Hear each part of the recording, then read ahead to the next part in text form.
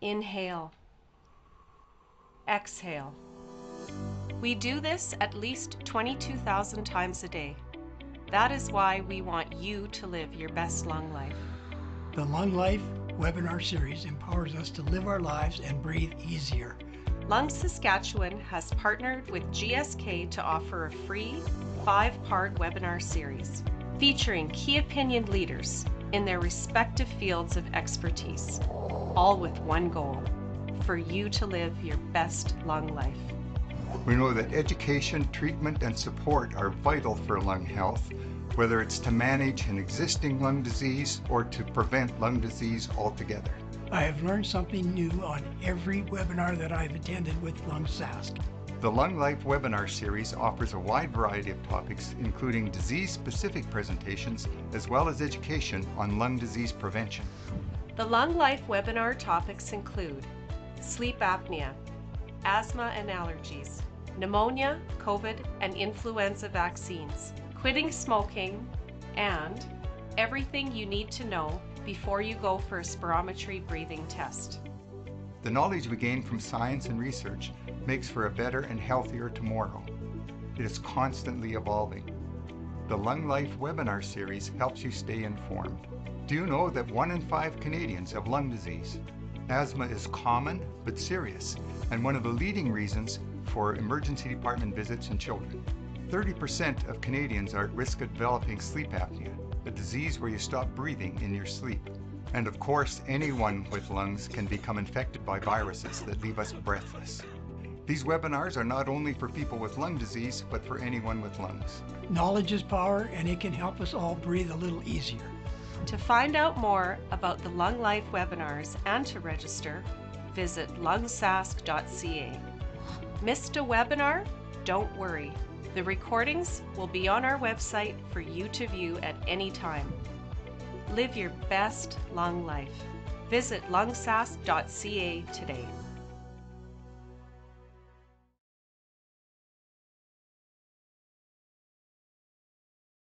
Good evening. Thank you for joining us for tonight's Lung Life webinar, Spirometry 101, What You Need to Know Before You Go for a Breathing Test, with Dr. Brian Graham. My name is Jill Hubick. I'm a registered nurse and certified respiratory educator with Lung Saskatchewan. It is my pleasure to welcome you and to be your host and moderator. Before we begin the presentation tonight, I would like to take a moment to acknowledge the land that we are hosting this webinar on is on Treaty 6 territory, the ancestral and traditional territory of the Cree, Dene, Blackfoot, Saulteaux, and Nakota Sioux, as well as the territory of the Métis. Lung Saskatchewan affirms our commitment to reconciliation and the Truth and Reconciliation Commission of Canada's calls to action. We acknowledge the many First Nations, Métis, and Inuit whose footsteps have marked these lands for generations. And we are so very grateful that we are able to host this event where we are. I want to start by wishing everyone a happy lung month. What a great way to kick off a month dedicated to lung health by supporting and helping people living with and caring for people with lung disease.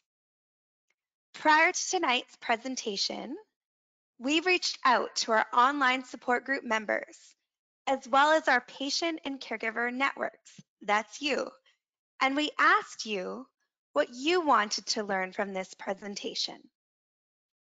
We felt it was important because this presentation is for you, and the purpose of this webinar series, Lung Life, is to help you live your best lung life. So thank you so much for completing our survey. We heard from many people. Some people had different lung conditions. Some were waiting for a possible diagnosis. Some people have had breathing tests before, and others had not. So you let us know what we wanted to hear, and that was what you wanted to learn. You told us you wanted to learn how and why spirometry tests are done, how to best prepare for your test, what you can expect on the day of your test, and what do those results mean. So Dr. Graham has created the content of his presentation today around what you asked for. So we hope that after today's presentation, your questions about breathing tests will be answered and your confidence in having a breathing test will increase. Following Dr. Graham's presentation, we will have time for a moderated question and answer period. If you have questions for Dr. Graham, we hope that you'll ask them by simply typing your question into the software feature on the webinar. You will find this feature on the control panel on the right-hand side of your screen. And if you wish to watch this webinar again, or if you want to view any of the other previous Lung Life webinar presentations, simply visit our website, lungsask.ca, where you can view the recordings. All right, it is now my absolute pleasure and honor to introduce our presenter tonight. Dr. Brian Graham is currently a professor emeritus at the University of Saskatchewan in Saskatoon in the Division of Respirology, Critical Care, and Sleep Medicine, where he has been a member since 1976. He spent most of his career doing research on pulmonary function testing. He chaired both the joint American Thoracic Society and European Respiratory Society task forces to develop international standards for the measurement of diffusion capacity of the lung in 2017 and for the measurement of spirometry in 2019. He received the 2020 American Thoracic Society Robert Grappo Lifetime Achievement Award, which recognizes influential advances in the use of pulmonary function testing, diagnostics, standardizations, and application that has impacted diagnostic approaches and pulmonary function testing on a global scale. So around the world, that's pretty exciting. He also received the 2021 Canadian Thoracic Society Distinguished Achievement Award in recognition of his exceptional service as an innovative leader and researcher in the field of pulmonary function standards and testing. In March of 2023, Dr. Graham received the Queen Elizabeth II Platinum Jubilee Medal for his outstanding contributions to lung health. Dr. Graham also served as the CEO for Lung Saskatchewan, formerly the Lung Association of Saskatchewan, for 32 years. And I personally was so fortunate to work for him, and I feel blessed to call him a mentor and a dear friend. Dr. Graham's presentation is a perfect way to kick off Lung Month, and it is also the final webinar of the 2023 Lung Life webinar series sponsored by GSK. This education webinar series was created to specifically empower those living with and caring for those with lung disease to live better. Together, GSK and Lung Saskatchewan have brought you presentations on different lung health topics throughout the year. I am pleased to welcome Marie-Claude from GSK to bring greetings tonight ahead of the presentation.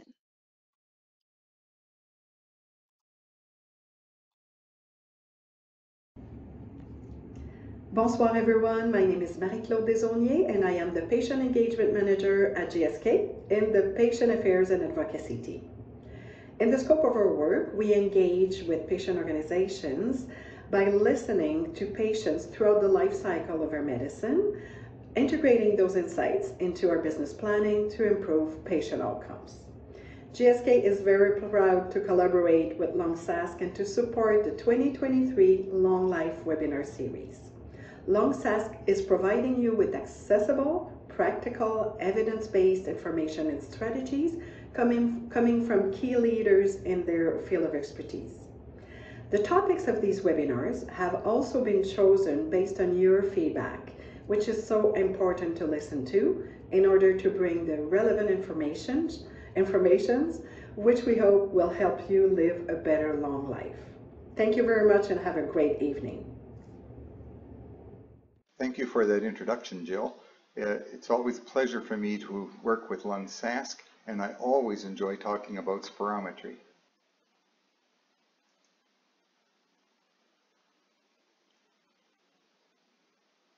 To begin with, what does the word spirometry mean? Well, spirometry comes from two Latin verbs, spirare, which means to breathe, and metor, which means to measure. Put them together and we get spirometry, which is the measurement of breathing. And a spirometer is a device used to measure breathing. So here's the first fun fact to come along. The Latin noun spiritus, which also comes from this root word spirare, means a breath.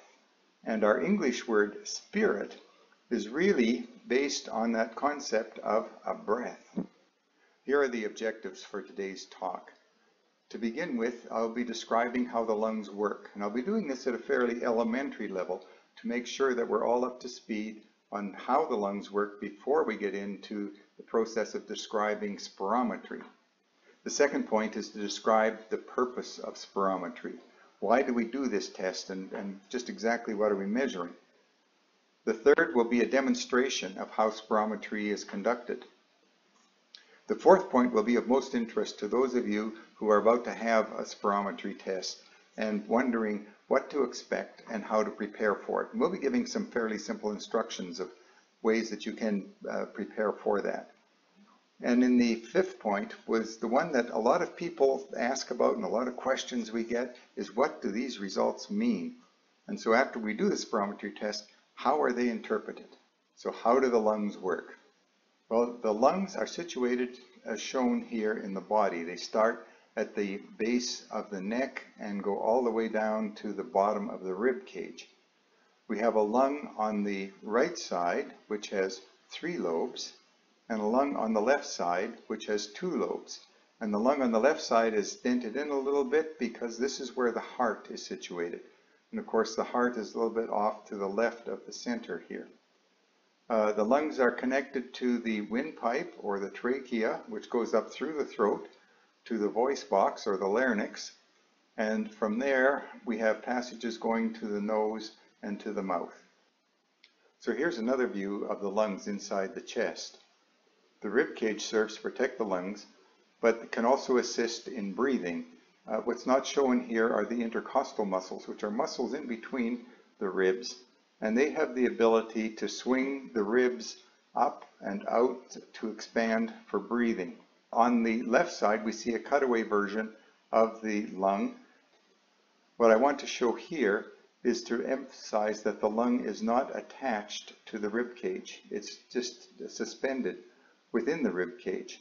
This is what we would call the pleural space, or with the pleural membrane around it. At the bottom we have the diaphragm, which is the main muscle of breathing, so that as it pulls down, it pulls air into the lungs. So how do we breathe? If we were trying to inflate a balloon, we would push air into it by blowing into it. But to inflate our lungs, nobody's blowing air into our lungs, so instead of pushing the air in, we have to pull it in. And the way we pull it in is by creating a partial vacuum around the bottom of the lungs. And so when that happens, then air is drawn into the lungs to inflate them. And in this cartoon diagram, it uses the analogy of an umbrella opening and closing, so that when you pull down on the umbrella, it flattens out, and as it flattens out, it expands the rib cage, creating a partial vacuum around the lungs, and that draws air in. So inflating our lungs is an active motion. We're pulling that diaphragm down. On the other hand, when we go to exhale, we just relax the diaphragm. And when we relax the diaphragm, it turns back into this dome shape. It's like the umbrella starting to close, and the air comes out. We're not pushing the air out. It's really the elasticity in the lungs that's recoiling. Just like when you blow up a balloon and let it go, it deflates because of the elastic recoil of the balloon. So inspiration is active, expiration is passive when we relax. In normal breathing, we would inspire for about 2 seconds to get air into the lungs, and then once we relax, it takes about 3 seconds for us to passively exhale that air. So in this case, a breathing cycle would be about 5 seconds. 2 seconds breathing in, 3 seconds breathing out. And that would translate to 12 breaths in a minute, which is about the average respiratory rate. We can also actively exhale gas from our lungs. When we really want to blow hard, we can use some other muscles to get that air out really quickly. And we push from our abdomen with our abdominal muscles. We also have those muscles between the ribs that we use to squeeze the air out at the same time. What does spirometry measure? Well, it measures how much air we can breathe in and out, and it measures how fast we can blow the air out. So how much air can we breathe out? Well, when our lungs are completely full, we call that total lung capacity. And so this is getting our lungs just as full as we possibly can on maximum inspiration. Now, when we breathe all the way out, our lungs don't collapse. There's still some air left in the lungs. And you can see the diaphragm is up in a big dome like this, that we've squeezed all the air out that we can. There's still some air left in our lungs. That's called residual volume. We can't measure this with spirometry because all we can measure is the difference between what you've breathed in at maximum inspiration to what comes out with a maximum expiration. And the difference between those two we call the vital capacity. And so the vital capacity is the maximum amount of air that can be breathed in or out. For a male of average height at age 25, we would expect to see that the lungs would hold about 7 liters of air when they're as full as they can be.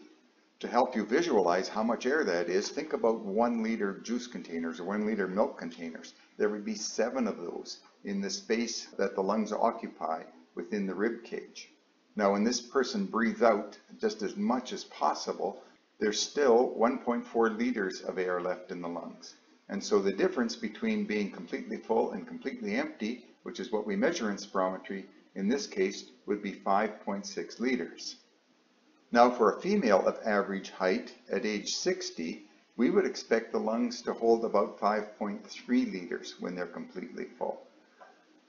And once again, if you think about that in terms of milk cartons, there's over 5 of them in that space. When this person breathes all the way out, she has 1.8 liters of air left in the lungs. So even though her lungs are not as big as the male at age 25, we can see that there's more air left in the lungs at the end. And this is because as we get old, our lungs become a little floppier. And just like a balloon that's been expanded and contracted many times and becomes floppy, it doesn't empty as much or as easily. And so the amount of air that she was able to breathe out would be 3.5 liters. So the next question for spirometry is how fast can you blow out? And the answer is it depends. So young and springy lungs can empty faster. People with stronger muscles can blow faster. But, and this is where spirometry really comes into its own, airway obstruction will slow you down. And that's why we want to measure how fast you can breathe out, because we want to get an indication of obstruction.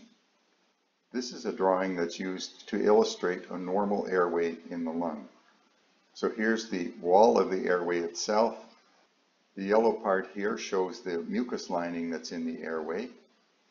And these dark red bands are actually bands of muscle around the airway. So in a normal airway, this space is nice and wide open, and there's a low resistance to airflow. So one of the chief characteristics of asthma is that the resistance to airflow is increased, and here's why. One of the main features of asthma is that these muscles around the lung will close inappropriately, and they will squeeze that airway and make it a lot harder to breathe, because we can see now that the opening is much less, and that really increases the resistance to breathing. So the various trigger factors for asthma, such as allergies to pollens and other dust, or sensitivity to dusts and smoke, all have the ability to cause these muscles to squeeze when they shouldn't be. And the technical word for this is bronchoconstriction.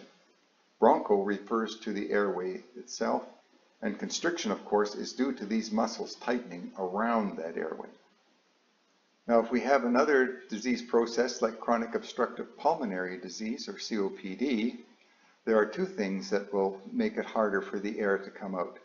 So similar to what we saw in asthma, we're seeing going from a healthy open airway to another one which has got more inflammation and more excess mucus, which really makes it again a lot harder to get that air all the way through the airway. But the other process that can happen in COPD is emphysema, and that's where the alveoli, instead of being nicely defined like this, start losing their structure, that the walls of the lung starts breaking down itself, and that causes the lung to be really floppy. And when we push on the lung trying to empty the air out, we end up actually closing off some of the airways, and that really again reduces the speed that we can exhale. So here's an example of how spirometry is conducted. Now the video I'm about to show you now was made at the start of the COVID pandemic, and it was at a time when we had to change our spirometry training courses from being in person to being virtual. So we had to have virtual presentations of doing spirometry. However, in the lockdown, we didn't have access to pulmonary function labs. So this was actually made in my home office, and I recruited my wife Joanne to be the subject in this demonstration. Now some of the things you'll notice are that, first of all, I'm not wearing any of the protective equipment that we would see in the labs now, even in the post-COVID part of the epidemic, and I'm not wearing the rubber gloves or the clothing cover either. Another factor is that in order to get us both in the frame of the camera, I had to sit pretty much shoulder to shoulder with her, which isn't what would normally happen in the lab. In any event, let's watch this video and get an example of how spirometry is conducted. Well, we've weighed and measured you, and we've entered that data into the computer along with all of your personal data. And there's one more measurement I'd like to make before we start. So this is a pulse oximeter. It measures your heart rate, and it measures the level of oxygen in your blood. And it just snips on your finger, it clips on your finger like this. So if we'll just put that on your finger, start it up, and just rest it against your chest, and just hold it there for a moment, and then we'll get a stable reading. Okay? So we've looked at all of your symptoms that were in the requisition from your physician to do spirometry. There's nothing that's really changed since the doctor saw you. You avoided all of the activities that you were told to avoid beforehand, so thank you. And you haven't had any respiratory medications since yesterday morning. So everything looks good there. There's no reason to postpone the test right now. And you're feeling fine. You haven't noticed any new symptoms or any change in your condition. All right. So the test we're doing today is called spirometry. And spirometry measures how much air your lungs can hold and how fast you can breathe it in and out. And the test is one that requires a really strong effort of breathing in as much as you can, blowing out as hard and as fast as you can, and then breathing back in again. It's really important for us when we're doing this that we get a really strong effort from you. You've got to put everything you've got into it. And we're going to do a series of 3 blows, and we do that to make sure that we've got good, repeatable, reliable results. And so that's how we do the test. So after we've got those first 3 blows, then I'll give you a medication that's called a bronchodilator. It opens up the airways in your lungs. We'll wait about 15 minutes for the bronchodilator to take effect after you've inhaled it. And then we'll repeat, and we'll do another 3 blows. So that sounds like a lot, but I want to assure you that before every blow, we'll make sure that you're feeling like you're ready to go and ready to give it another try. Okay. So I'm just going to, if you'll just hand me back the oximeter, that's right, and I'll just enter that data into the computer. There we are. We've adjusted the chair so that you can sit comfortably with your feet flat on the floor. You're okay like that. It's really important that you're sitting up nice and straight, because when you keep your shoulders back, that allows you to get your lungs as full as possible. And the other thing, when you're blowing, we're going to get you to keep your chin up just a little bit more than you would usually, just to make sure your throat is wide open and you can get the best blow that you can. Okay? The way that this test works, the sequence that we go through is that we just start with some normal breathing, and I'll coach you just to take some normal regular breaths, and when we're sure that everything's working fine, then I'm going to get you to take in as deep a breath as possible to start. So can you just take a great big breath in for me, but keep your mouth open, and then just go, okay, just relax. And so you can see that even after you've taken that big breath, you can get a little bit more air in, and it feels a little bit uncomfortable when you get your lungs completely full. But that's where we need to be. We need to have your lungs completely full to start the test. And then when you do have your lungs completely full, there's going to be a big blast of air. I'm going to coach you to just blast that air out as hard and as fast as you can. So you get that big breath in, and then blow it out really fast. Put everything you've got into it. And then I'm going to get you to keep pushing and keep pushing that air out as hard as you can until you get to the bottom. It's going to take you about 10 or 12 seconds to get all of that air out. That doesn't sound like much time, but when you're pushing and blowing, it can feel like a long time. And when your lungs get nearly empty, it's going to feel like to you that they're empty. There's no more air coming out. And you're going to be wondering, why am I telling you to push when there's no more air coming out? But there's actually a little bit of air coming. I'll be watching it on the computer. It's really important that we measure that last little bit. So just keep pushing and pushing and pushing until we've got them right empty. And when they are right empty, I'm going to ask you to take a great big breath back into the top again. So it'll be another big breath back in, and I'll say, coach, again, up, up, up, and then we're done that part of the maneuver. So when you're doing the blow, we'd like you to try to keep sitting up straight. It's natural when people are blowing really hard to lean forward and lean forward quite a bit. But I want you to keep sitting straight. So it's okay if you're starting to lean forward too much, if I just give you a little tap on the shoulder, and you can, that'll remind you to keep sitting up.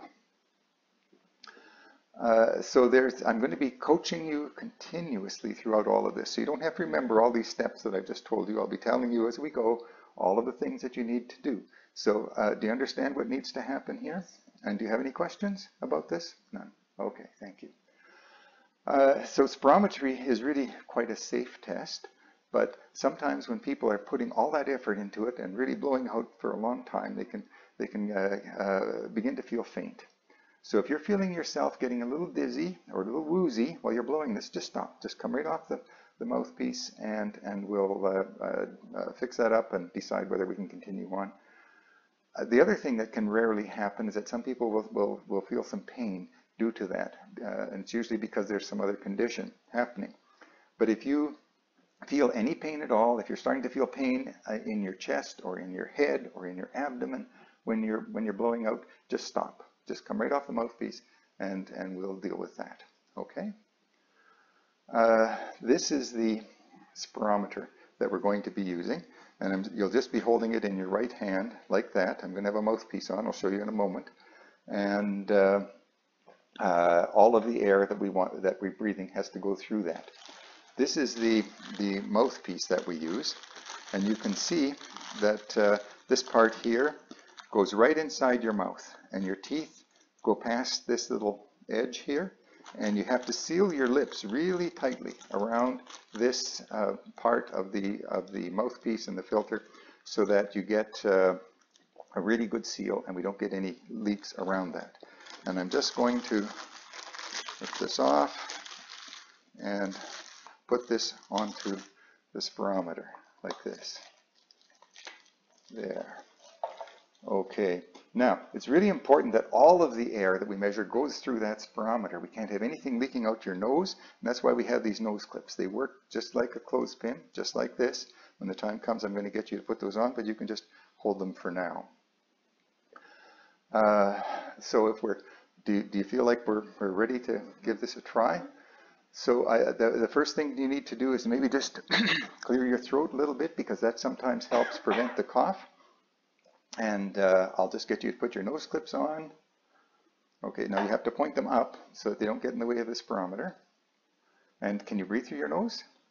Okay, so I'll just get you to hold that, like in your hand. Now get that right in your mouth, get a nice seal around it.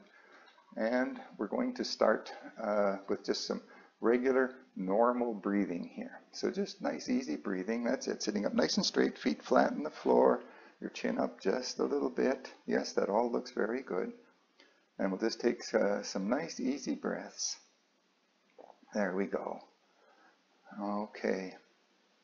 So let's just breathe out, and on the next breath in, we're going to take that great big breath in, right up to the top, all the way up. Okay, ready? On the next one then. Okay, a great big breath in now. All the way up, up, up, up, up, up, up, up, up, up, up, up, and boom! Blast it out, all the way out, right to the bottom. Squeeze it out, get all the air out, right to the bottom. Squeeze it out, squeeze it, push it. You're doing well. Keep going, keep going.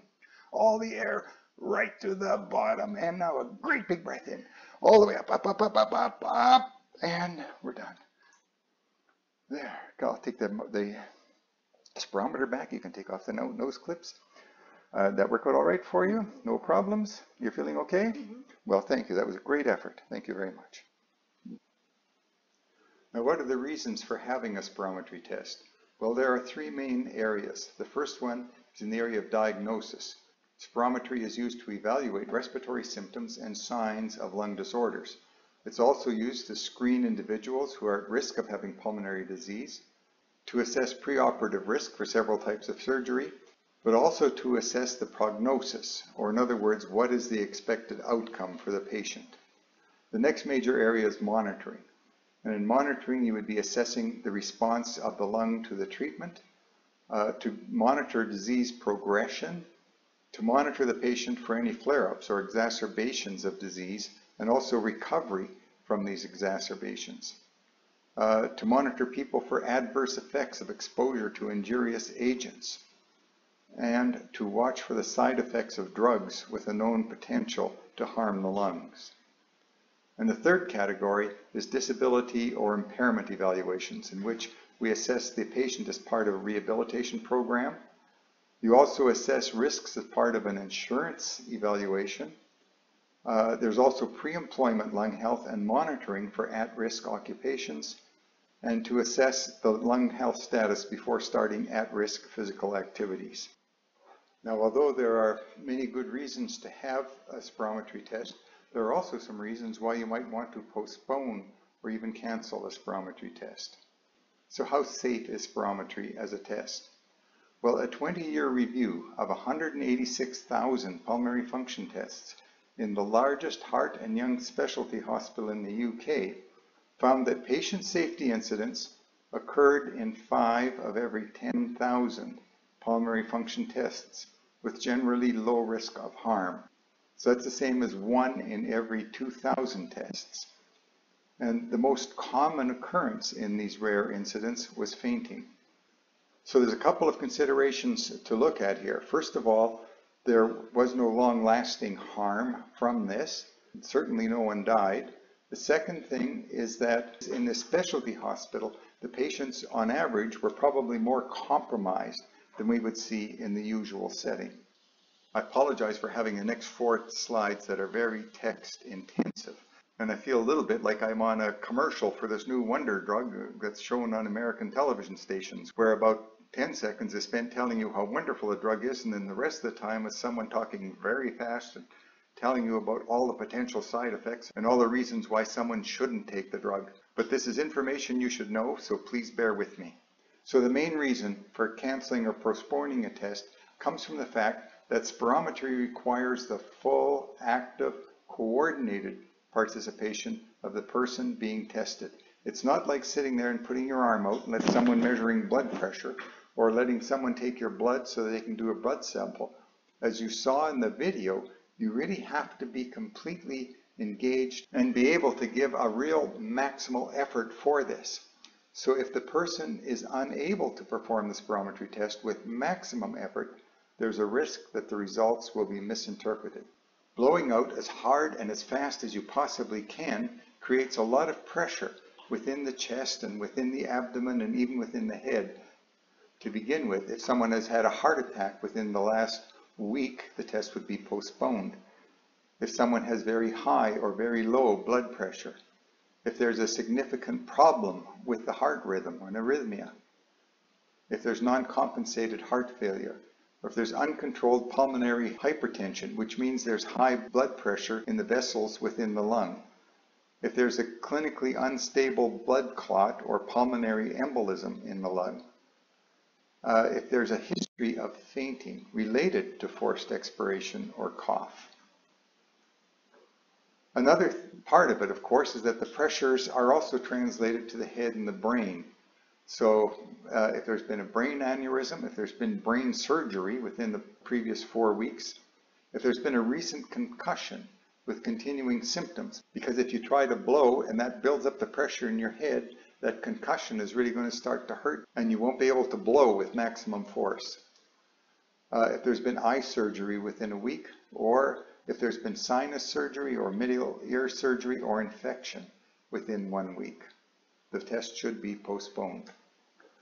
Of course, all the pressures are within the chest and the abdomen. So if there's a pneumothorax is when some air gets in that pleural space between the chest and the lung. If there's been chest surgery or injury within the previous 4 weeks. If there's been any abdominal surgery or injury within the past 4 weeks. Late term or complicated pregnancy can be another reason that you don't want to be pushing on that abdomen with all your pressure. That's just not a good idea at that point. And if you have an active or suspected transmissible respiratory infection. Of course, now in the post-COVID pandemic era, there are other controls that are now in place in regard to this.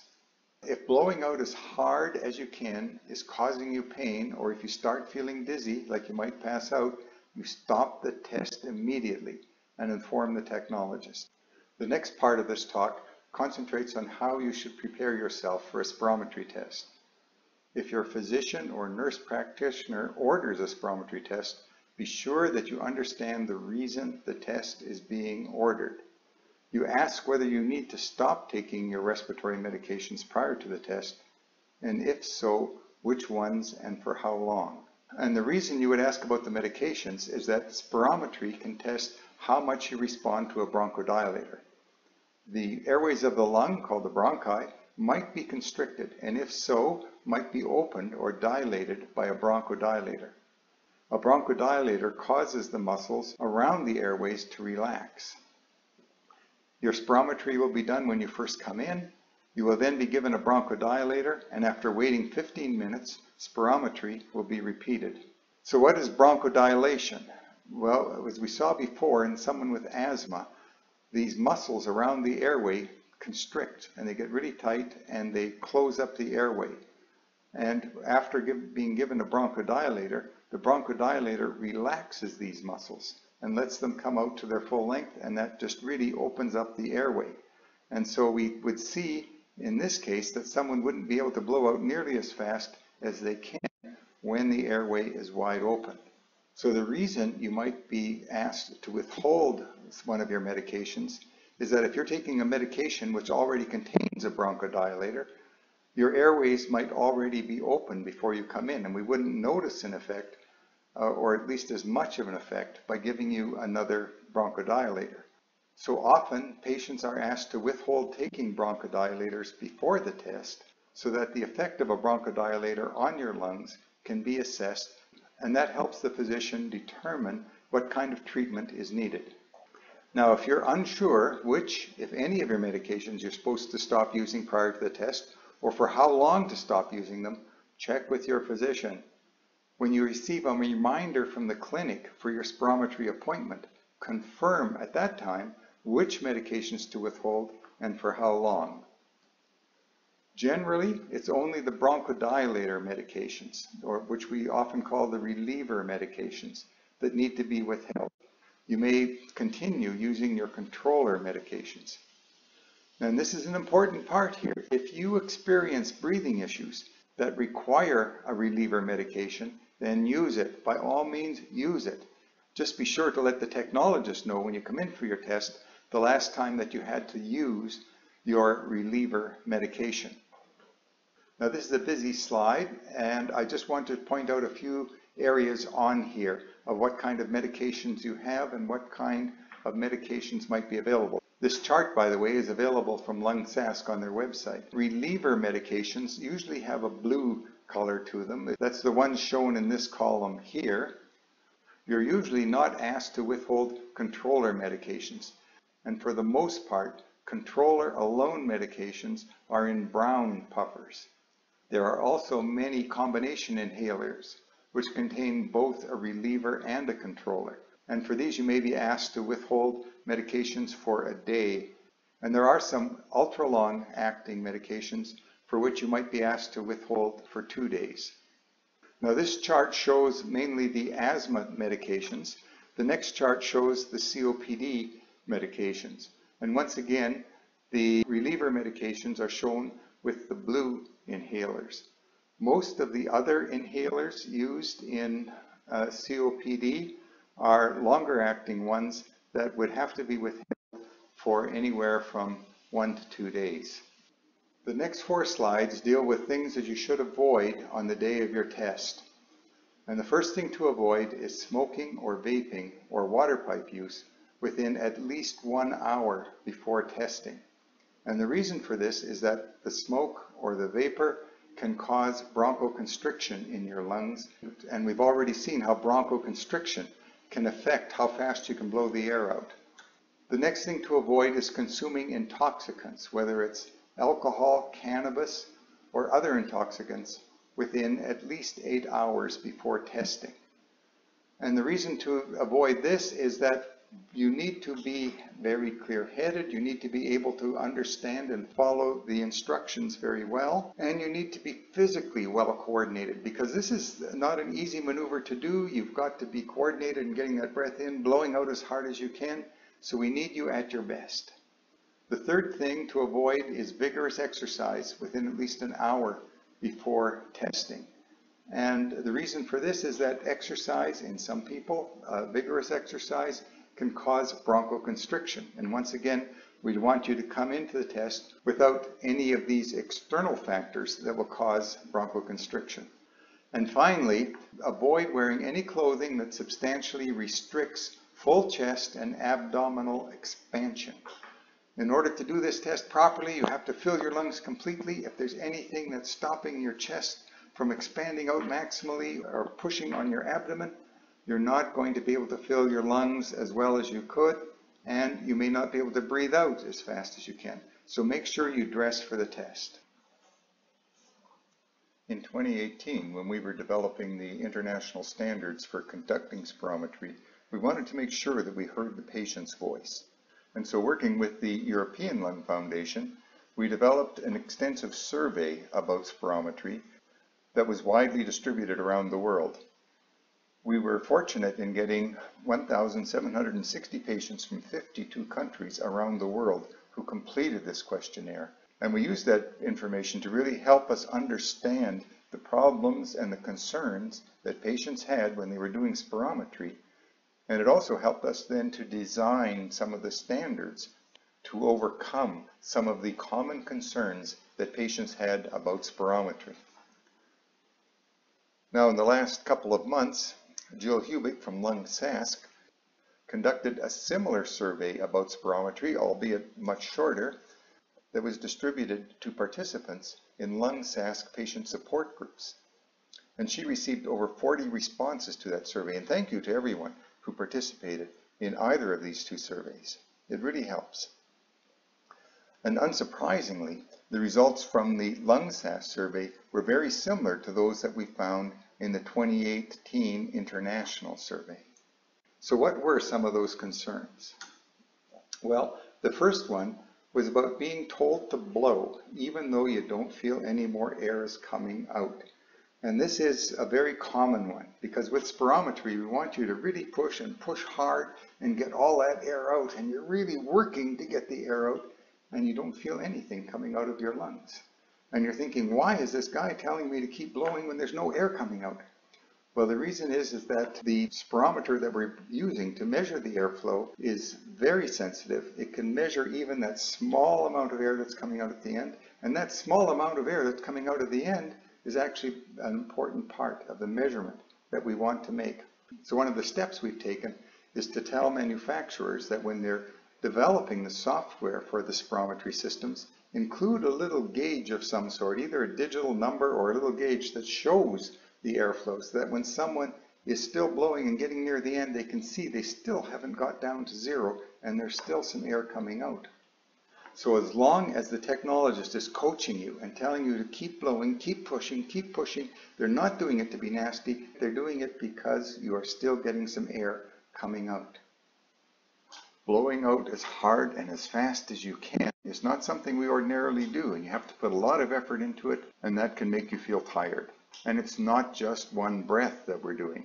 In order to make sure that we've got really good test results, we have to do at least 3 good blows to make sure we've got your best efforts. And it usually takes people 4 or 5 or even more blows before we get all of the data that we need. Then you get the bronchodilator, and you have to do those blows all over again, another 3, 4, 5 blows. So yes, it's a bit of a workout, and it can make you feel tired. But the important thing is to make sure that you get that rest in between blows so that you can recover before doing the next one. The technologist should be asking you if you're ready for the next blow before you do it, and if you're still feeling a little tired, let them know. Tell them that you're not quite ready to do that next breath because we have to have your best effort in order for it to be a good test. So make sure you've got that time to recover and you're no longer feeling short of breath before you start doing that next test. And so a blow, which can take up to 15 seconds, which doesn't sound like a lot of time, can really feel like a lot of time when you're pushing as hard as you can, and that can leave you feeling a little short of breath. So again, make sure you've got that recovery before you do the next one. Now, patients have also reported feeling rushed, and that's not just between tests. That's when you've completed the test. So after you've completed the test, make sure you're feeling well and not dizzy anymore before you even try standing up. We've encouraged technologists to be well aware of this and make sure they can escort you back to the waiting room and have you sit there and rest if you wish. The next concern is feeling embarrassed. So why would you feel embarrassed just because you're doing a breathing test? Well, there are 3 main reasons. The first one where you might feel embarrassed is because when you do spirometry, you have to blow through a mouthpiece. You'll have the mouthpiece in your mouth for a couple of minutes or more. And while it's in there, you can have a lot of secretions. You can start building up more saliva in your mouth because your saliva glands are going to become active as soon as there's something strange in your mouth like that. And when you remove the spirometer at the end, sometimes you'll get a bunch of drool or slobber coming down your chin. Of course, that's embarrassing. So make sure that you have some tissues. And what we've included with the technologist recommendations is that they should have tissues available for you so that you're able to deal with the saliva if that becomes a problem for you. The next 2 concerns are due to the other things that pressures within your chest and abdomen can produce. You can consciously close your vocal cords to block your airway so that no air comes out of your lungs. And when you take a bit of a breath in and close your airways like that and push, that's called the Valsalva maneuver. And that type of maneuver is what you use when you're moving your bowels. So there's another fun fact about the lungs. You actually use your lungs also to help you move your bowels. So when you take a big breath in and you close off that airway and you really push, you're pushing against your bladder and your bowels. So people who have a little problem with incontinence or bladder leaks can have that happen when you're really pushing and blowing hard. So if you've got that type of a problem, first of all, everyone should use the washroom first. It's a lot better to do this test when you don't have that concern of a full bladder to worry about. And secondly, if that is a consistent problem for you, wear some protection. So take some pads or some appropriate types of underwear that will help soak that up. But the third thing that can happen is also an embarrassment, and that is when you're really pushing on your bowels, that can cause you to pass gas. And of course, it's embarrassing when you fart in public, but don't be worried about it. The technologists are aware that this can happen. They're not going to think that you're a slob because you're drooling or because you're leaking or because you fart. It happens. They're aware of it. So don't feel embarrassed. Be prepared for it. Know that it can happen, and don't let it affect your test. Another concern about spirometry tests is coughing, that you're worried that you're going to start coughing. And that's a common thing because just taking that great big breath in can cause coughing in some cases. And so there's a couple of things we can do about that. One is making sure you have some water available. We ask the technologist to make sure that there's water available for their patients so that you can have a sip of water before you start. The other thing that can help to avoid coughing when you're on the test is that just before you go onto the spirometer and put it in your mouth, just clear your throat. Do that little huff movement and clear your throat, and that can sometimes avoid coughing happening during the test. Another concern about spirometry tests is using the nose clip. When you put the spirometer in your mouth to measure the airflow, it can only measure what's coming in and out of your mouth. If air leaks out of your nose or you breathe in or out through your nose, the spirometer won't sense that and it won't be part of the reading. So we have to block the nose to make sure that no air is escaping that way. And no, we don't use a clothespin, we use a much more comfortable nose clip. You still squeeze the top together, something like a clothespin, and put it on your nose and make sure it's blocked. Now, some people find that putting on the nose clip immediately makes them feel kind of anxious or short of breath. And that's because we're used to breathing through our noses. In fact, babies are compulsive nose breathers. And if you pinch a baby's nose closed, it doesn't automatically switch to mouth breathing. One of the ways to avoid that is that before you put the nose clip on, switch to mouth breathing consciously. Start taking 3 or 4 breaths through your mouth before you put the nose clip on. And then when you put the nose clip on, you won't get that same sense of, well, I can't breathe anymore. Another concerns about the spirometry test is the mouthpiece itself and making sure you get a good seal around the mouthpiece. Now, the mouthpiece is usually part of a filter, and this is an antiviral, antibacterial filter that we have when we're doing spirometry, and it captures 99.9% of all of the bacteria and viruses that pass through. It's important to have a mouthpiece that you can get your lips sealed around quite nicely. So you get a mouthpiece that fits your mouth nicely, you put your lips around this part of the mouthpiece, you try and keep your tongue out of the way underneath, and that's an important part of the mouthpiece. Now, some mouthpieces have a circular end. These are quite a bit harder to use because it's harder to get a seal around a clear circle or tubular part of the mouthpiece rather than one that's got this nice flare and this lip on it.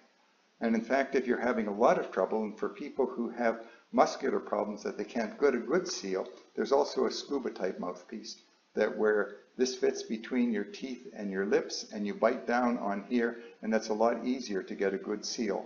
And so for the small percentage of people that can't use this type of a mouthpiece, we can put an adapter on in front like this.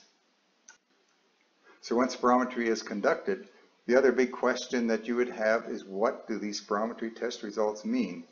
And there's 3 primary measurements that we made. And the first one, remember, the vital capacity is the most air that you can breathe in and out. And we call this the forced vital capacity because you're breathing as hard as you can, as much as you can. And so that's why it's called the forced vital capacity. And we measure that in liters. The other measurement is the amount of air that comes out in the first second when you're blowing as hard as you can. When this is the forced expired volume in the first second. And that's also measured in liters. And then we look at the ratio of the FEV1 to the FVC, and that says what is the fraction of air that you're able to get out in the first second compared to the full amount of air that you have in your lungs. So while you're doing the test, you'll see these curves being generated on the screen while you're blowing. Well, what do they mean? Well, let's have a look. So what I'd like to show you here is an example of a test that I just did here on a spirometer I have in my office. The first graph I want to show is volume on this axis versus time on this axis. So here we have the amount of air that I breathed out. So here my lungs were completely full. Then I started to really blast out at time 0. The air came out very quickly, and then it took me a long time, almost 14 seconds, to breathe out all the way. The first measurement that we would make is to go out 1 second on the time axis and measure how much air came out in that first second. And in my case, it was just about 3.5 liters.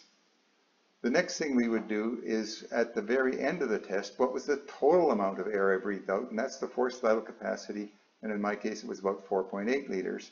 And then we calculate the ratio, which again in my case was 0.76. And we can compare that to what someone who's my age and my height should be getting. And all of my results are very close to what you might predict for a male of my height and age. The next set of numbers refer to the lower limits of normal. What the lower limit of normal tells us is that 95% of men who are my age and my height would have an FEV1 greater than 2.46 liters. And similarly, 95% of men of my height and my age would have a forced vital capacity greater than 3.4 liters. So that would be the lower limit, and of course I'm well above that right now. The other graph that comes out is a little bit harder one to grasp, but I think there's some really nice things that I want to point out about it.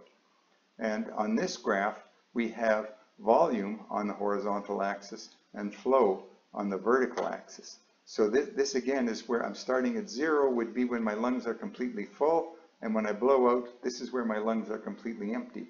Only now we've got how fast I'm blowing on it here. So this is flow, and I'm breathing out really fast at the beginning, and then the flow keeps dropping off, and as I get down to 0. Then I take that great big breath in, getting back up to the beginning again.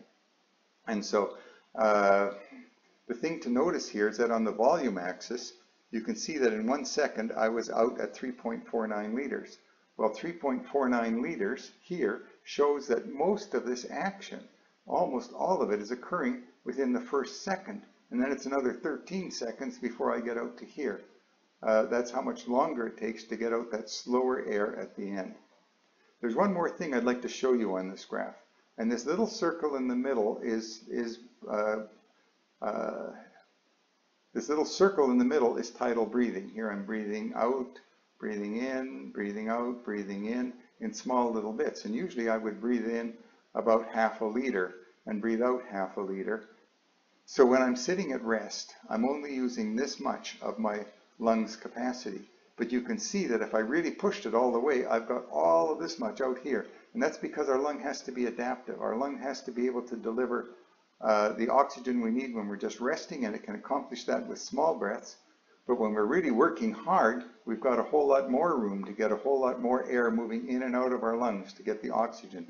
So again, continuing with what do the test results mean? First of all, the most important thing here is that the interpretation depends on the symptoms that the patient is experiencing currently or has experienced in the past. We don't treat pulmonary function tests, we treat people. It's always important to keep that in mind, that we don't just treat the numbers that you generate, we've got to be looking at the whole person.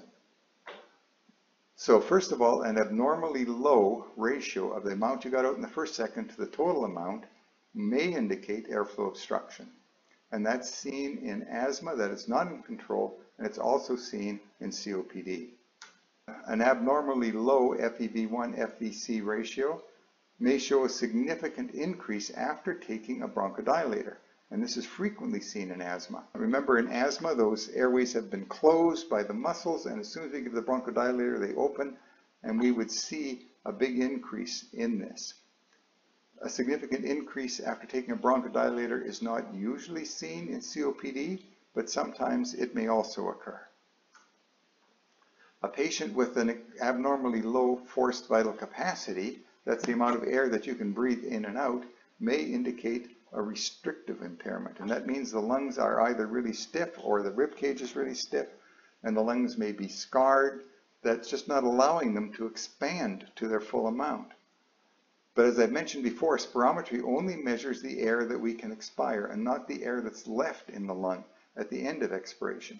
So in order to diagnose impairment of interstitial lung disease or other types of fibrotic lung disease, it's necessary to do more pulmonary function tests that can measure your total lung capacity to determine whether there is such an impairment.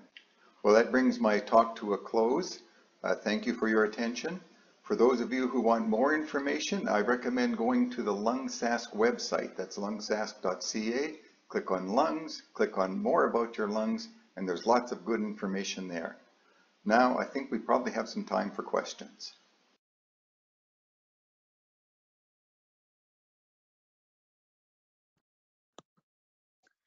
Thank you so much, Dr. Graham, for sharing So much information with us about what you need to know before you have a breathing test. And I also really want to thank you for taking the time to tailor your presentation to what people asked about and what they want to know. So thank you so much. And I also have to say that you're wearing the best shirt this evening for our Q&A. So thank you for that. A reminder that Dr. Graham's presentation was recorded tonight and it will be posted on our LungSask website, lungsask.ca, under our Lung Life webinar series web page. So you can view it again or share it with anyone you like at any time. And if you have questions for Dr. Graham and you haven't already done so, please make sure you enter your questions into the control panel under the questions feature of the webinar software. Okay, so we've got quite a few questions. We'll try and get to as many as we can. And I also want to acknowledge that I had several people email me questions and send questions in by the survey. So I will most definitely try and get to all of those as well. Okay, so the first one is you mentioned in your presentation that spirometry results are impacted by an individual's age as well as their height. But why do the technicians always take your weight? Is weight a factor in spirometry? Weight's not usually, is not part of the way that we predict lung volumes. But again, the important thing with looking at spirometry results is to put them in the context of the patient. And knowing the weight helps the physician to assess that. And so it's really looking at all of the other factors that the patient might be experiencing and whether there's been any change in weight since the last time that they were seen. So it may not affect spirometry directly, but especially the predicted values. But if people are, if there's a lot of weight, it can sometimes get in the way of the abdominal expansion, and that's something else for the doctor to note. Wonderful. Okay, thank you for that great explanation. That makes sense. Okay, so I know that this presentation is more for general purposes and not disease specific, but there are lots of questions about how often perhaps should someone have a breathing test done? Is it something that you have once and then you never need another one again, or is it something that you should perhaps have regularly? So there's no hard and fast rules on this. Well, I guess I shouldn't say there's none, because actually in occupational health, where you're monitoring the potential effects of being in a dusty environment, then there are regulations for labor standards that say you have to have a test. For example, if you work in a hard rock industry where there's silicon there, including things even like gravel crushing, you need a test every couple of years. People working in the firefighting areas will sometimes need a test every year that way. Now, as far as monitoring disease, it varies. The global guidelines for COPD suggest that you should have, for monitoring and following COPD, there should be at least once a year. For asthma, it's quite a bit different, because asthma is quite a variable type of disease. And certainly for both COPD and asthma, the diagnosis should include at the beginning spirometry. In fact, it's necessary for COPD. And and the looking at the onset, usually it's within the next 6 weeks to 3 months after a diagnosis, just to see what's happening. And part of that is to see the response to the treatment, because once someone's been diagnosed, they'll be given a medication, and to really follow that would be, if you're looking at either stepping up or stepping down medication, it's usually about anywhere from 6 weeks to 3 months interval there. Okay, so and to just clarify for individuals, so if they had a follow-up spirometry or breathing test done, that may help the prescribing healthcare provider determine if they need a different medication or more medication, or perhaps even less medication. Is Sure. that what you're saying as well? Thank you, Jill. Okay, wonderful. Okay, so this individual is asking, they are getting ready to go for a spirometry breathing test in the next couple weeks. They've got one scheduled, uh, and they're wondering if they should be removing their dentures when they have this test. So once again, the practice there is to use this on a patient by patient basis. In most of the cases, almost all cases, it's fine to leave the dentures in. The only time you would remove the dentures is if they're loose fitting, if they get in the way of making a seal, then there would be a need to remove the dentures. And once again, we've told technologists you should have a cup available to put them in. And but really, it's also up to the patient. If the patient feels that they might get a better blow or a better seal around the mouthpiece, if they can get their dentures out of the way, fine. That's what you do. You just tell the technologist that, and they will accommodate that. So sometimes it might be a little bit of trial and error. Is that fair? Yes, yeah. Sometimes it's just after that first blow, it doesn't feel right, or the mouthpiece is banging against the dentures and making it uncomfortable. Well, then, yes, take them out. Okay. Okay. This individual has experienced a stroke and has some drooping and paralysis of their face, and wondering if that will impact their spirometry test and or if they can even get a test done. Yes. So I think once again, it's weighing the benefit, looking at the reasons for doing the test and why the physician feels that the test would be important. But there are, as I showed you, other mouthpieces that can be available if you've got muscular problems to try and get that good seal around the mouthpiece. There's also a concern, of course, that if someone's not well enough coordinated or doesn't have enough muscular power to get it out, that all has to be taken into account when you're evaluating the results of the test.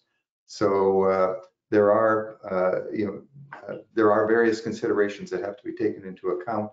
But I think that by and large, the technologist should be able to try to accommodate that as they come through. Wonderful. Okay, thank you. Thank you for that explanation. All right, so how come spirometry isn't done on very young children? Well, in some pediatric institutions, spirometry is done on children as young as 3.5, done quite well. In fact, spirometry is done on babies by pushing them, and you squeeze the baby, and you can do that kind of spirometry by squeezing. But again, it's the coordination. It's understanding that you have to breathe in, breathe out that way.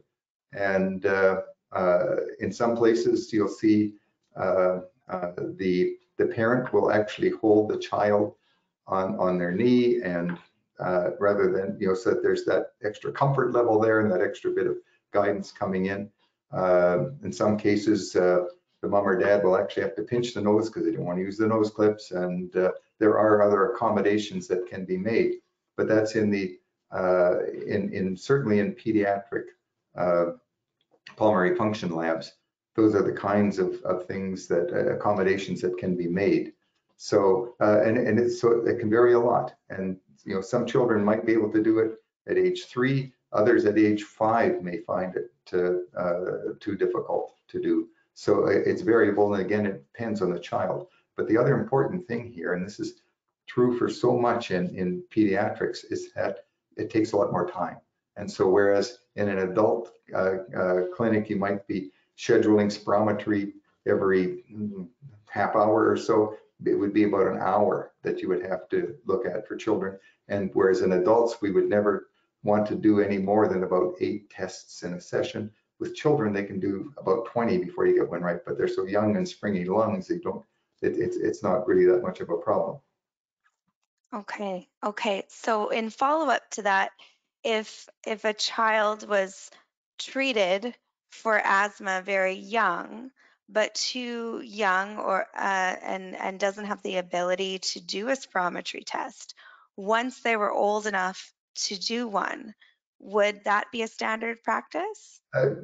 again, it's going to depend on the person and the course of the disease and so on. I mean, if the person is fairly stable, the child is going along quite nicely. But the thing is that in children especially, you would probably want to do spirometry more frequently, because that's the point where their lungs are growing. And that's the time it would really be useful to know whether their lungs are growing at the right rate. And so it's a very quick growth time for the lungs, and that's why spirometry would be more frequent in children. Okay. Okay. Thank you for that understanding of that, and why it maybe isn't done or is done at different ages. Thank you. Okay. So in your presentation, you mentioned that obstruction can be shown on spirometry in uncontrolled asthma. If an individual's asthma is controlled, would spirometry look normal? That can happen, and that does happen. So if you've got very well controlled spirometry and there's no bronchoconstriction happening, normal spirometry does not rule out asthma. And one of the other tests that is used to diagnose asthma, or to really confirm a diagnosis of asthma, is a methacholine challenge test, is what it's called. And essentially, it's giving a medication that will actually cause a small bit of bronchoconstriction, and you give that to the patient, have them breathe that, then do, actually we'd only measure the FEV1, we don't do the full spirometry, and looking at a decline in FEV1 with that medication, that's going to cause a bit of bronchoconstriction, would be a way of confirming an asthma diagnosis in someone who's otherwise has normal spirometry. Okay. Okay. Thank you. Thank you for that clarification. I know there was some confusion around people thinking that perhaps if their spirometry was normal, that their asthma was gone or cured. So thank you for explaining why sometimes you see some normal spirometry with asthma. It's a good thing. It means their treatment's working. So thank you. And the other part of that, of course, is that asthma is seasonal. And if your asthma is, you might be more in winter, you might be abnormal. In summer, you might be normal. It depends on what are the trigger factors for your asthma. And that's the other part of it. But asthma is episodic. And so there's going to be episodes where it's going to show up on spirometry, and others when it doesn't. Okay, thank you. Okay, and one of the other questions is around the questions that they ask you: your height, your age, your weight. They also ask you about race. Can you share if results are impacted if someone is of mixed race? So for example, if they are both Caucasian and as well perhaps African American, would that change their results? Well, first of all, I really don't like the word race, because that is a more of a political, social judgment. There are no subspecies of humans. We're all the same species. And we're all the same race, yes. Well, not race, we're all humans. And so that's certainly there is racism in healthcare, and that's something we really have to be conscious of and working against that, so that people can be perceived as being have that social judgment as being of a given race, if you will, and that would that can and does and has been shown to affect the kind of care they get, and that's something we really have to work against. However, spirometry, there's when we're trying to predict how big your lungs are, the main or the biggest factor is how tall you are, and that's what we measure. We measure standing height, because the bigger your height, the more space you've got for your lungs, and the bigger your lungs tend to be. So the problem is that standing height is made up of three components. It's the leg length, the torso length, and the head length. And the torso length is what we'd be most interested in. Now, there are differences in the ratio of your leg length to your torso length, and that is found to be different in people of different ancestry. And so people of African ancestry tend to have longer legs as part of their standing height, so that people with longer legs will have, for the same standing height, will have a shorter torso, and that would make you predict a smaller lung volume. And that's one of the things that's quite an area of controversy right now. It's something we really need to find a way of predicting lung volume that doesn't involve asking about ancestry. And so that's an area that's I think we're going to find something, but it'll be the next 4 or 5 years before we really come up with a good measurement in that regard. Okay, thank you. That's interesting. And I do appreciate you acknowledging, yes, we're all one species, the human species. So thank you for that. And you're right. We have to be very conscientious of this because we want everyone to have the care that they need and deserve. So thank you for that. Okay, so there's some questions around the coaching that's involved in spirometry. So we were watching in your video that you were the technician and your wife was the patient. And I have to say you both did a wonderful job. And you were really, really, really coaching your wife and very enthusiastic, encouraging her to take a really big breath in and to blow out really hard and to keep blowing probably when she thought she had no air left. How much does the technician's role and the coaching play on the results? There's some questions around that.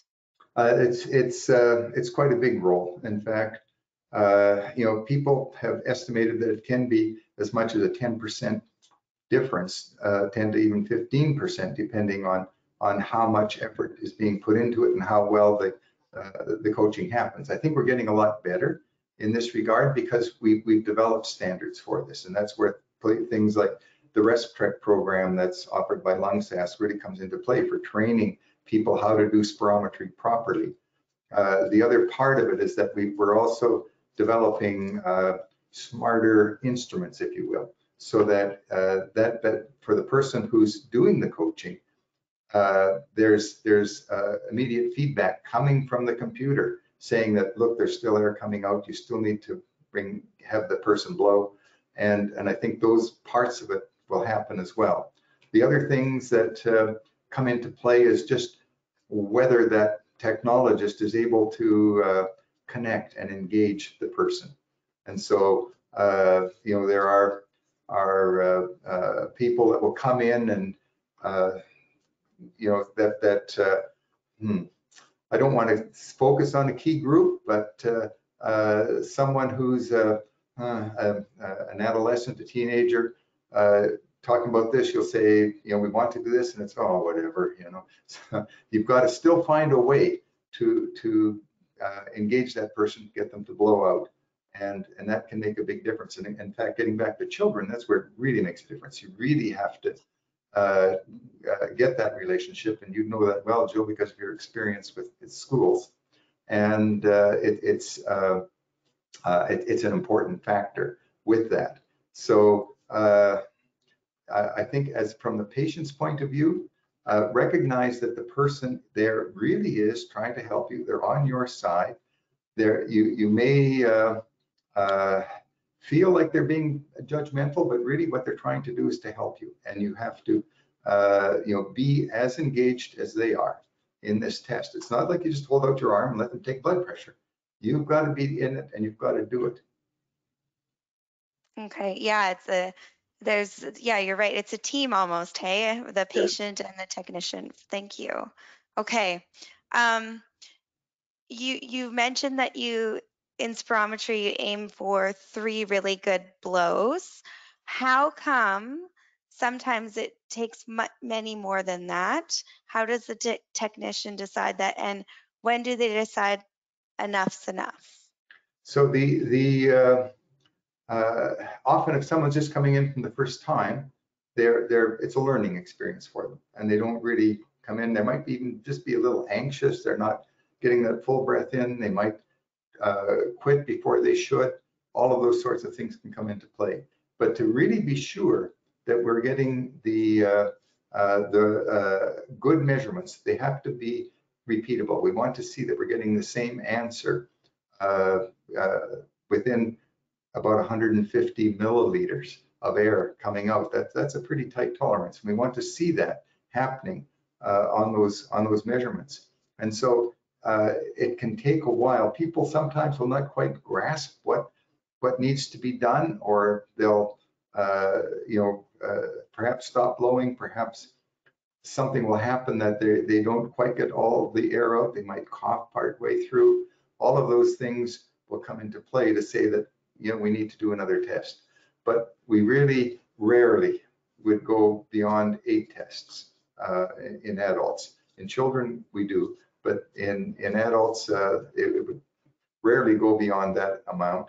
And that's because by that point, you're too tired to get a really good blowout. And so we just take the data that's there. And in fact, one of the other things that we have in the looking at interpreting the lung tests is that we have one indication that if it's a grade A test, everything's right, you can really hang your hat on those results. But if you don't get that, you still can get some usable data. And you can say, well, the person can blow out at least this much. That at least tells us something. And that's what we try to do, so that when the patient's in, even if everything doesn't go exactly right, we can probably still get some useful information out. And that's why you should keep trying, keep pushing, and see what you can do. Okay, so consistency is key. So if the technician asks you to do it again, that's just a normal part of the test, and not to be too concerned about that. Yeah.